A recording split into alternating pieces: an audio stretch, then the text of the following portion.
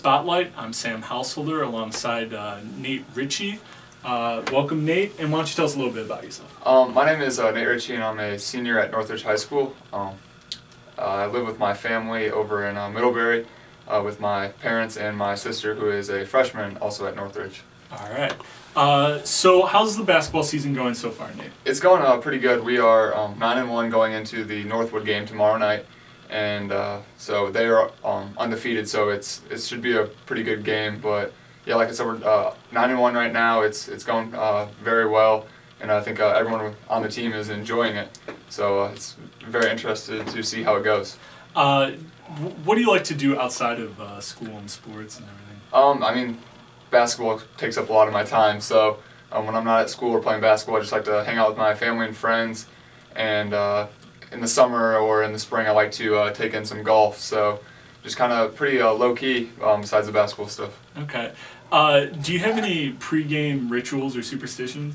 I wear the same socks for each game. I wear a pair of yellow ones, and then covering those are white ones. But the biggest superstition so far this year is my sister. She comes to every game besides one, and the one game that she didn't come to is the game that we lost. So right now I'm kind of riding on that, and hopefully she will come to as many basketball games as she can. So we'll see how that goes. Okay. And you said something about eating M&Ms. Do you eat M&Ms every game? No, I do not, but my mother does, and she too. The one game that she did not eat the M&Ms was the Penn game. So we'll see how those superstitions play out. And do you have a favorite professional basketball player or someone you like to model your game after?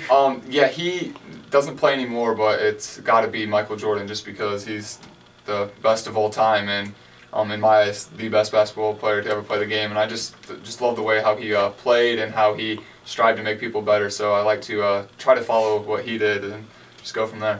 All right. And what kind of life lessons do you feel like sports have given you?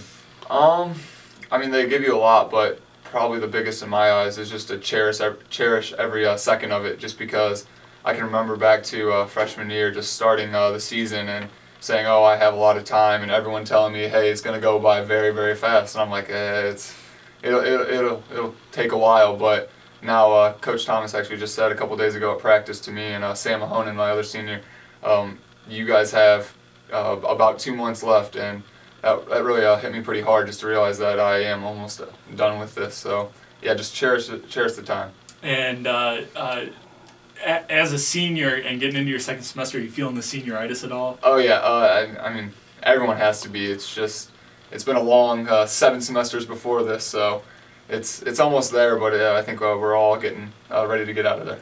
And what are your future plans beyond high school? Are you looking at colleges? You think you're going to play? Yeah, I'm definitely looking at colleges. I'm undecided right now. I'm probably looking to go at the end of the basketball season to make a decision, but I definitely want to study pre-med or a biology degree to go to medical school and become a doctor. So that right now is my plans, but like I said, undecided on the school. All right. Well, thanks very much, Nate, for being with us, and that'll do it for us here at TGN. Thanks very much for watching.